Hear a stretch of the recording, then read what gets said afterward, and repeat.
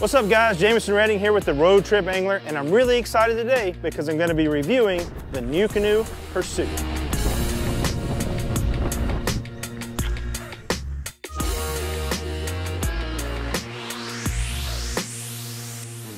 For those of you that have followed me for a while, you know that I have worked at Jackson Kayak for over a decade, and I've only recently quit or resigned from that position. I spent the last few years there as the brand manager of fishing, and I learned a ton and really enjoyed my time there. But this is actually going to be one of the very first videos where I get to review a different brand's boat, and I'm really excited about that. In fact, whenever I decided to move away from Jackson so that I could do this Road Trip Angler a little more full time, the first company that I actually reached out to was Nucanoe. I've always just been intrigued by how different they really are in the market space. And what I mean by that is they are a sit-on-top kayak, and there's tons of sit-on-top kayaks out there, but they really do kind of hybridize that canoe and kayak platform. They've always had very open, very clean deck space and very riggable for fishing. In fact, this boat right here was one that I was intrigued by years and years ago. The boat's been out for over 8 years, so it's been a very long time that this boat has been on the market. But I feel like it is still super relevant, and it was built in such a way and designed in such a way that it has actually stood the test of time better than a lot of hull shapes and a lot of designs that are out there. In Nucanoe's lineup, they separate all of their models into two categories: the performance category and the platform category. This particular boat falls in that performance category. It was designed to be able to paddle well and be fast, and we're going to test that when we get it out on the water and let you know how it stacks up. The Nucanoe Pursuit comes in at 13 feet 6 inches long, 35 inches wide, and weighs 82 pounds, and that's pretty much the stripped down boat as you see it here. It also has a capacity of 500 pounds, but kind of unique on their website is that they list a self-bailing capacity, and that is at 350 pounds. Now what that means is that if you put 500 pounds in this boat, it's still going to float you, no problem. However, the water's probably going to be right at the top of those scuppers, not allowing any water that comes into the boat to drain out properly. So that 350 pound mark, the water should still drain out of the boat according to what they have listed on their website. Now this is a single person kayak. However, they do list an option on their website to be able to add a junior seat, and with that seat being fully trimmable, this might be a great boat to be able to take your kid out on with you. And if you don't want to take a lot of gear, I think that would be very easy to do. It also lists that it has a max horsepower rating of 2.5 horsepower. They have the squared off sternum. You can even put a gas outboard, something like the Honda 2.5 horse or 2 horsepower. I'm not sure what that comes in at, but something like that would work great on the back, and you would just need a tiller extension to be able to steer that motor. And I've seen a lot of people do that. What's really popular is the electric outboards that are available on the market today, and specifically foot controlled steering with something like a Newport or a Torqeedo motor. Nucanoe also offers an accessory that can mount right to the track system and gives you this quick connect option to be able to put that stern mounted motor on there. And I actually have that as well, so we're going to be testing that out as part of this review. This boat comes in at $1,599 in this setup that you see here. And again, you can add those motorization and pedal drive options, and of course that is going to increase the price.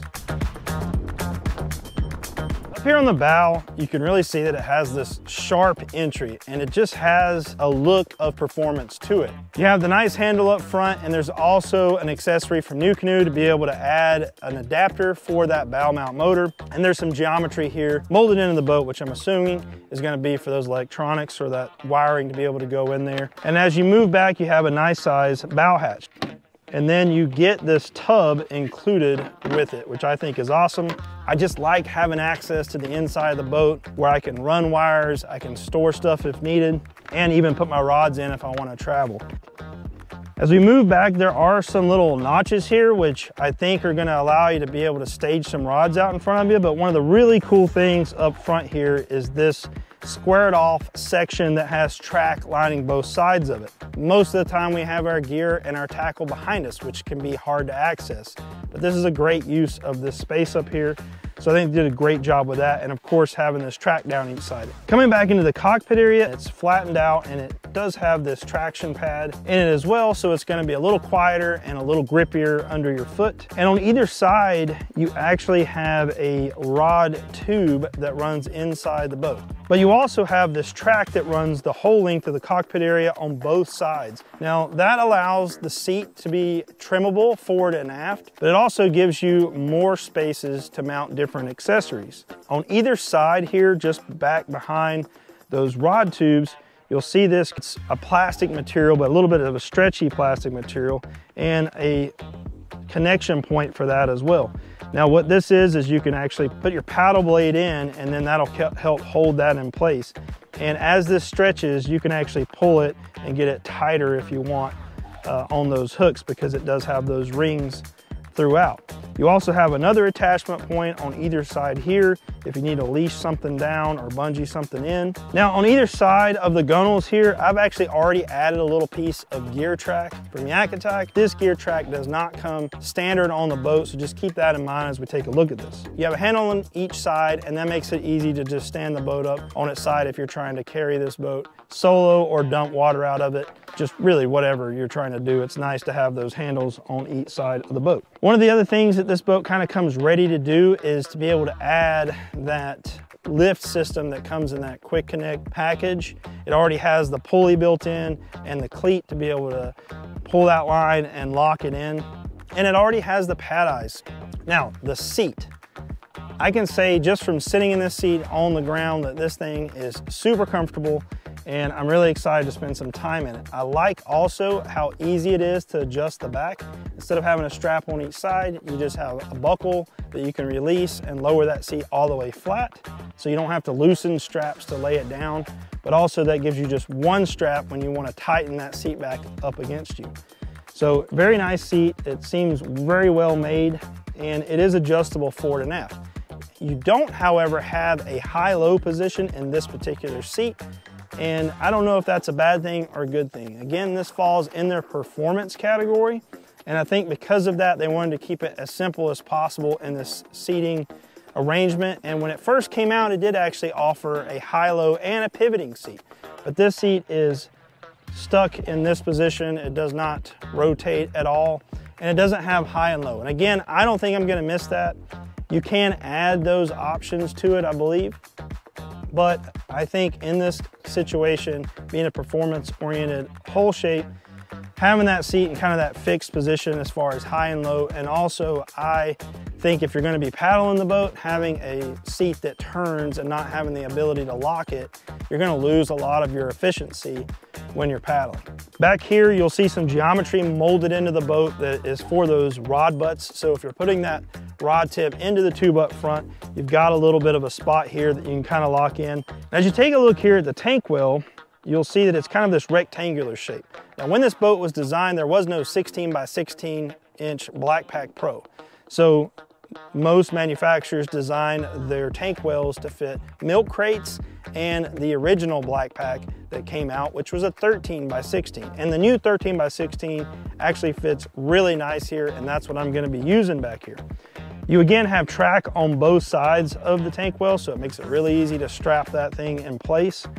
And you have some flush mount rod holders on each side as well. So it's a great utilization of the space back here. Tons of room, so you can actually have that Blackpack and still get a battery back here if you want. You can also even put a battery if you want to slide the seat forward. So really anything you want to put back here is going to fit except for that 16 by 16 inch Blackpack. I really like the fact that you have access to the stern as well. It's not a very big hatch. It's pretty standard. I think these are like 8-inch hatches. So having that is great. And in the very back, you'll see the handle on the stern here, which is pretty standard. Now, I've already got that quick connect plate on here. This is designed to really kind of be universal, and then you get the right plate to fit whatever motor or if you're using their pedal drive system. So really cool back here, but that's basically it. And I'm just now really excited to take this thing and get it on the water. So let's go do that.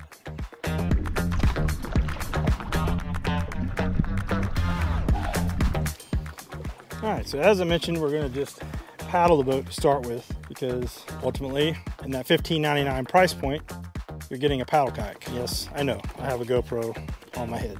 I probably have the seat trimmed a little far forward, but one of the things that, you know, in a paddle kayak that I've noticed right off the bat that kind of missing is my foot braces. However, in the floor, there are some obvious little indentions.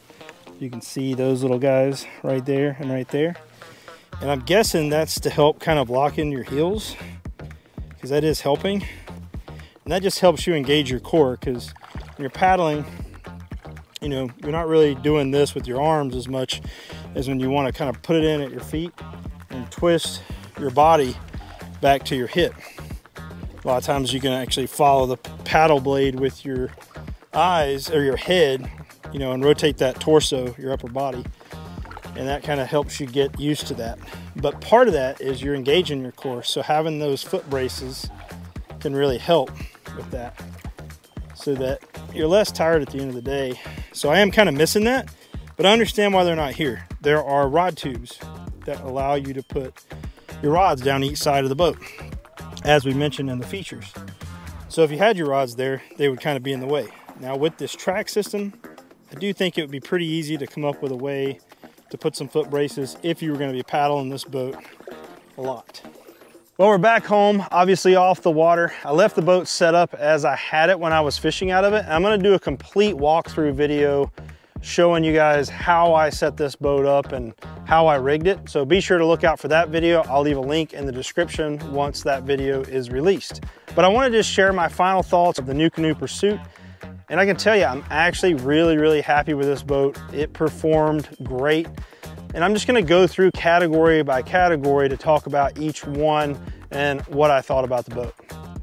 First thing I want to talk about is stability. It is 35 inches wide, as I mentioned, and 13 feet 6 inches long. And this boat is designed to be a performance-oriented boat. And I can tell you that I was perfectly stable. The boat feels, you know, pretty stable. I can put all my weight on one side. You can see the boat's leaning pretty good now. So there's a little bit of rock to the boat, but the secondary stability is just there. So yeah, I mean, I feel plenty stable in this. Being able to stand sight fish from this boat would be no issue. It does have what I would say is a little bit more secondary stability than primary stability, meaning as soon as you step on the boat, yes, there's a little bit of rock in the hole. Not much at all, and I'm not saying that it is at all unstable, but you can kind of let all your weight go to one side and find that point where the boat is going to lock in. So I was able to do that, stand up, put all my weight on one foot, put all my weight on the other foot, move around in the boat, get up, sit down, grab my gear from behind me. Felt plenty stable, even in a little bit of choppy conditions out there. So stability for me was right where I think it should be, and it felt very comfortable. I want to talk about speed. It paddled really nice, it had decent glide, and it tracked very straight. And I was able to get it up to speed pretty quickly and maintain that 3 mile/hour range, which is a very comfortable paddle for me. So I'm just gonna make a little loop here and just see, you know, what kind of speeds we're seeing with a pretty easy cadence. I don't really have anything to compare this to, but typically I like to be paddling somewhere around that 3 mile/hour range at a comfortable pace. Comfortable paddling pace, something I can keep up most of the day. There's a little bit of wind out here, no current. I'm in open water. Just went over a log, boat's pretty shallow. Yeah, I'm right at 3 miles an hour right now. I also want to talk about speed with the Torqeedo 1103. Now that's the only motor that I've tried on this boat so far, but being able to compare it to other boats that I've had the Torqeedo on, this boat is what I would say on the faster end of all the boats that I've tested with the Torqeedo 1103. Got my Lowrance graph, batteries, Torqeedo, full black pack. I'm only running with 3 rods right now, but other than that, pretty much everything that I would want to bring except for maybe some food, and I'm at 6.3 miles per hour. Now, I feel like I could be a little further up on this boat, but I don't really have the room to steer, and that made a difference. Just moving to there, I'm at 6.5. So right off the bat, this is, you know, a faster boat with the Torqeedo 1103. Most boats that are getting in that 6.5 range are typically over that 13-foot mark. So yeah, pretty happy with that. I want to talk about maneuverability, and I'm going to cover this again with the motor setup and from a paddling standpoint. This is a 13.5-foot long boat. It doesn't have a lot of rocker to the bottom of the boat, meaning the boat is pretty flat. If you set it on the ground, both the bow and the stern are pretty much going to be touching. So when you go to turn, you've got that whole entire length of the boat touching the water. Well, it's not too bad to be a 13.5-foot boat.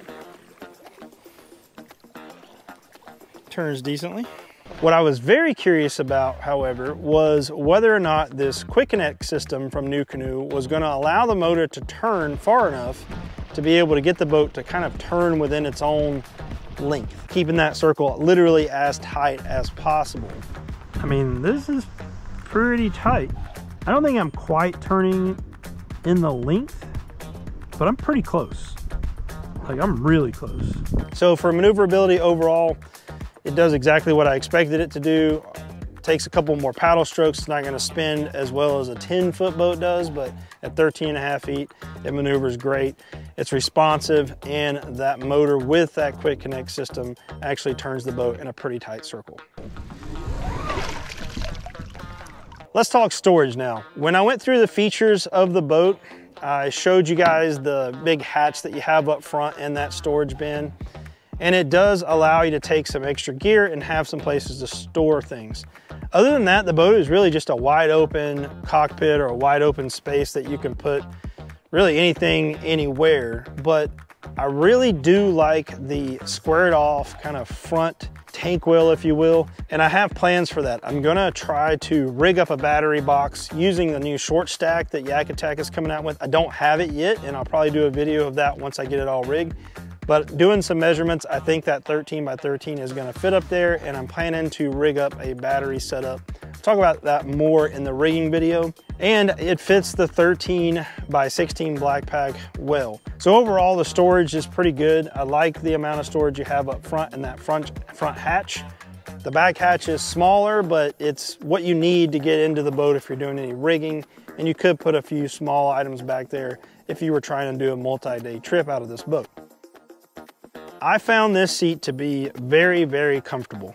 Now I know they've went through some different iterations of their seat, especially since this boat has been out for over 8 years, but this seat was super comfortable. It doesn't have a lot of lumbar, but I didn't feel like I was missing that. I think it's because the seat is kind of reclined a little bit and rounded down here on the front of the legs. It just felt nice. Also, the boat felt very comfortable to stand in. You've got this nice flat floor. Of course, there's some cutouts in it, but I didn't find that my feet were, sinking into those cutouts. If I was fishing barefoot, maybe that would have been an issue, but I really do like that it comes with that traction pad. But I felt like there was tons of room in the boat too, which I think also added to the comfort. You'll see I've got these rods rigged on the side. I've got that quick connect foot control steering in there, my paddle on the side. Everything had a place, and I felt like I still had tons of room and nothing was like crowding me. So that added to the comfort actually. One of the main things when you're looking for a fishing kayak is fishability. Am I gonna be able to make cast and get to my tackle and rig the things that I wanna rig on the boat? I spent a little bit of time rigging this thing in the driveway before I took it to the water.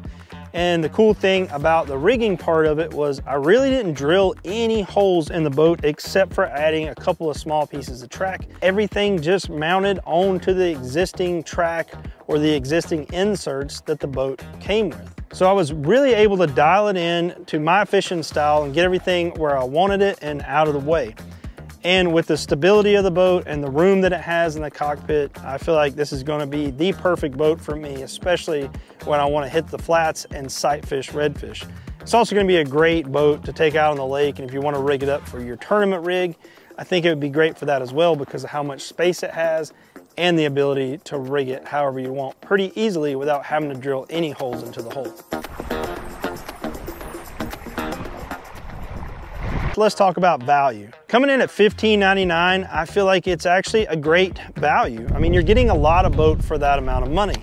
You've got tracks already installed throughout in inserts. You've got a nice hatch up front that comes with that hatch bin, so you don't have to buy that as an accessory. You've got the traction pad kit. Again, you don't have to buy that. It's already installed on the boat. You've got a really comfortable seat that trims, which is so important. In fact, I would rather a seat trim forward and aft than have a high-low seat position, and I really didn't even miss the high seat position in this boat. And you've got the ability to add a lot of different motorization or motor options. I feel like a lot of value in this boat, and honestly, it's probably priced a little bit better even than a lot of other boats that are in the market. The only thing I could say negative about the entire boat, and really to me it wasn't a negative at all, in fact it didn't bother me one bit, but with all the weight that I had in the stern of the boat, the weight of myself, the weight of the black pack full of gear, and the weight of the Torqeedo 1103 on the stern, I did notice that water was sitting right at the top of those rear scuppers, and occasionally when I would stand up or move around, water would come in through those scuppers and run to the back of the tank well. When I got off the water, there was a little tiny bit of water sitting in that tank well area. It doesn't really bother me because my black pack's up off the bottom a little bit, and I didn't have anything in there that I was worried about getting wet. I'm in a kayak, everything is designed to get wet. So that did not bother me, but just keep in mind at 230 pounds with a full load of gear and the weight of that Torqeedo and battery on the back, that I did see a little bit of water coming up in those rear scuppers, only when I was moving around a bit. It does come with scupper plugs, which is pretty awesome. I never use scupper plugs because if you take water in, you have to remember to pull those scupper plugs out in order for the boat to drain, so I typically just leave those out. I probably could put those in the back, however, and that would prevent any water from getting in the hole at all. But I would then have to take them out for that water to drain. So if that's a negative, that is really the only thing that I would point out that I noticed from the amount of weight that I had in the kayak. If you enjoyed this content, be sure to subscribe to the channel and keep an eye out for that full walkthrough of how I set up my Nucanoe Pursuit. As always, thanks for watching.